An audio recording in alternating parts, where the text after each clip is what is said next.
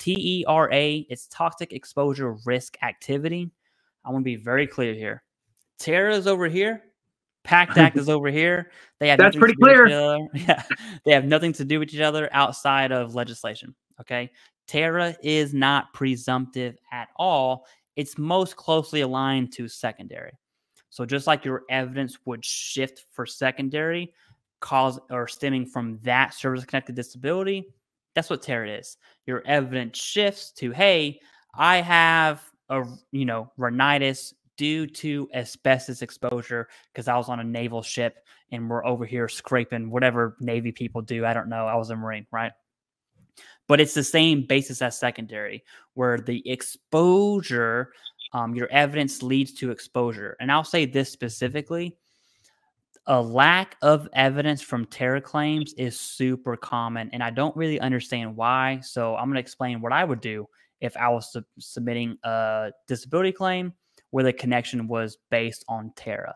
What I would do first and foremost is have a current diagnosis, right? If it's hypertension, if it's rhinitis, if it's sleep apnea can be connected via TERA. If it's migraines via TERA, whatever the connection is, I don't care.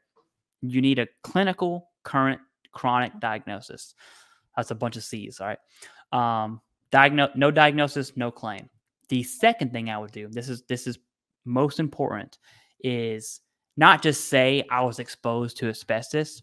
I want the VA to know my level of exposure. Someone who was 500 meters away who slept in the fob and there was a burn pit on the fob does not have the same level of exposure as the dude stirring human feces, right, day in, day out because they're a private or they're a Lance Corporal. Right. Or maybe they got in trouble and they're on extra punitive duty. So now they're just over here stirring.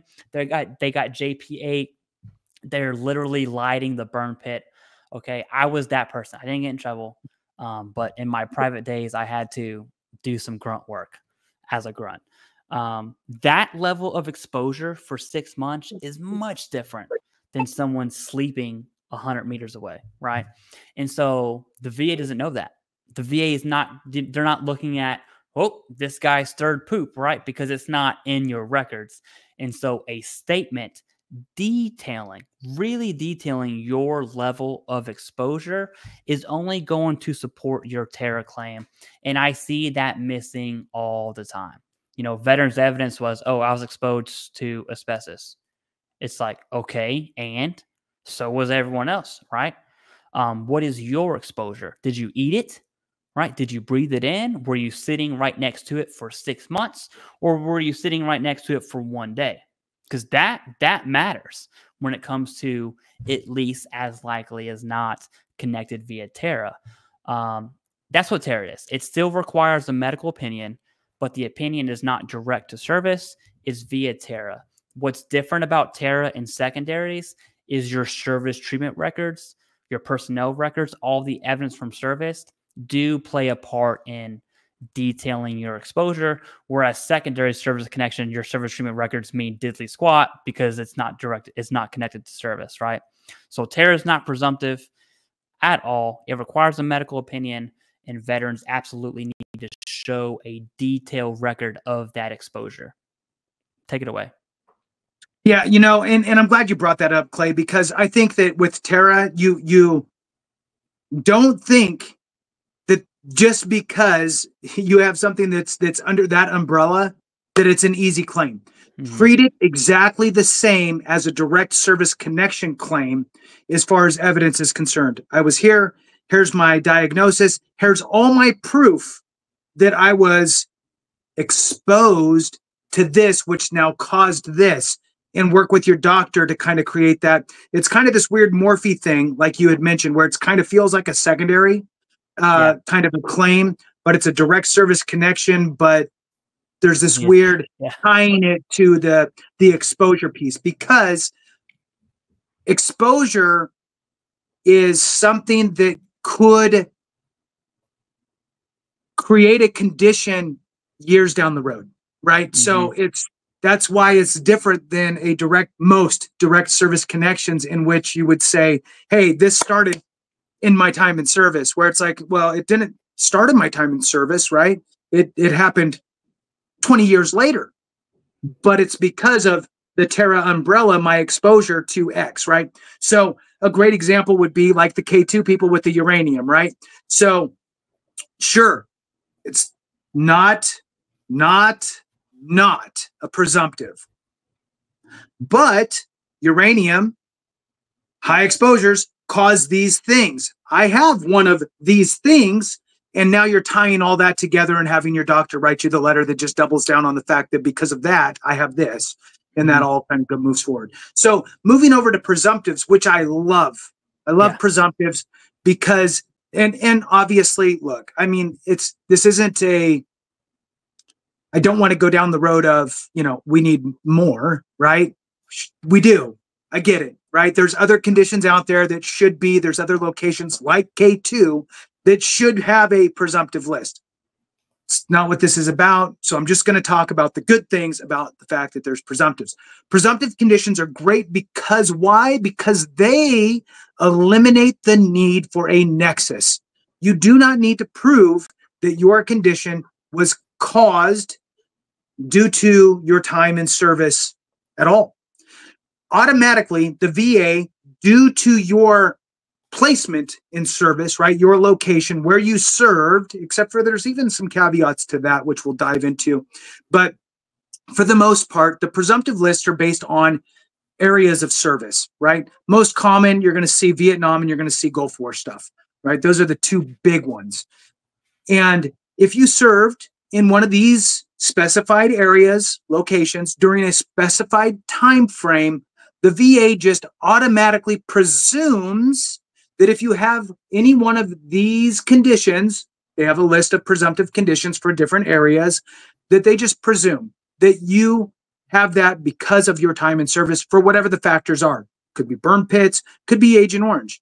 And that is great because now all you need to provide for proof is, here's my time in service, here's my proof I served in that location during that time frame, and here's my diagnosis of that condition that's on that presumptive list. And that's it. Now, the one thing I will say, Clay, that sometimes veterans may or may not have an issue with is the severity aspect. In some cases, it is what it is, right? There's usually a lot of cancers on the presumptive list, so the cancers are what they are, right? Your severity is, it's active cancer. But there's other things where maybe you need to have a bit more of a conversation with your doctor to really detail your signs and symptoms and durations and be honest with that so you can make sure, again, that you're getting that appropriate rating through the schedule of ratings, right? It's not a hidden thing. You can find it, ECFR, Code of Federal Regulations. You can find that, or on attorneys' websites, they'll have them listed too. So rating schedule, your condition, find it, have the conversation with your doctor, make sure that you're getting all that information in there. The one thing I do want to throw out too, when it comes to presumptives, is there are some others. There's a presumptive list for every single veteran, regardless of where you ever served. Doesn't matter. Just the fact that you're a veteran and you served and you got out. And that's the 1 year presumptives, right? So if you have your time in service and you got out, and let's say that 6 months, 7 months, 8 months later, 10 months later, you go to the doctor for X. If it's not an injury, but more of like a disease, I got arthritis, or I got migraines, or hypertension, or whatever. If it's within that 1 year, you have a pretty good chance of getting that approved. So hopefully you got documented evidence within 1 year after service. You could utilize that and file a claim with the evidence that you have. You don't need to prove a nexus because obviously you didn't do anything while you were in. So you got out. Now, work with an accredited rep on that. There's also several other presumptives out there as well regarding like ALS and boy, I can't remember them off the top of my head. There's like 4 other ones that are within 3 years, 7 years, and then lifetime, which are great. So a lot of people don't know that these things even exist. So it's important that you do know. And if I'll pull it up, if you want to talk for a minute, I'll pull up those other ones. So just back over to you for a minute. Yeah, presumptives completely take out the big three. The big three means absolutely nothing when it comes to presumptive conditions. You only need two things, right? A current diagnosis. This is where anytime I have seen a PACT Act claim, which doesn't exist, I'm just using it I love for it. everyone to understand. Anytime I've seen a PACT Act claim denied is due to the veteran not having a diagnosis. So if you were denied and you had a current diagnosis, I challenge you to send us your decision letter. You'll see the email on the channel there, because I've yet to find one. All you need is a current diagnosis and to meet the criteria. So for PACT Act, it's time and location. For tinnitus and hearing loss, it's a 1-year time. I think arthritis is in there as well. Then you have your cancers. You have your POW presumptives, your atomic presumptives. There are just all kinds. You have your MUCMIs. There are seriously probably about 100, 150-ish conditions that are presumptive, which is a lot. Migraines can be considered presumptive under certain circumstances. That comes to undiagnosed illness, and that's a whole other. That's actually difficult to explain. Are you ready? Yeah. I'm All right, going to shoot you back to you. now. Okay. So now there's the 1-year presumptives, which I kind of talked about. And again, the idea is go have a conversation. This is what I recommend everybody to do. I'll call it a benefit check-in. Contact your local accredited veteran service office, whatever it is, have a conversation with whoever answers the phone and ask if you could just set an appointment to meet with an accredited rep to just kind of get a once over, have a conversation, see if you're missing out on something, because there's two things that happen. One, they understand the veteran affairs world, and they also understand state benefits in the state that they're in. So they'll explain to you what else is out there and available. Super important to know. And I would also say bring your spouse. Bring your spouse, because it's important for them to understand how DIC works, burial benefits, all that type of stuff are all very important things. Now, when it comes to presumptive conditions, think about this for a minute from a perspective of it might not be you. It could be a loved one, right? Could be a friend, could be a loved one, could be a grandma, a grandpa, who knows, right? So if there's 4 other presumptives that are solely based on just the fact you served in the military. That's it. You served, you got out. Hansen's disease. If you got diagnosed within 3 years after discharged with Hansen's disease, that's a presumptive condition. So just simply, I served in the military, I have Hansen's disease, bam, you get a service connection. Tuberculosis. If that showed up within 3 years after discharge, service connected. Multiple sclerosis, which is hard for me to say, 7 years.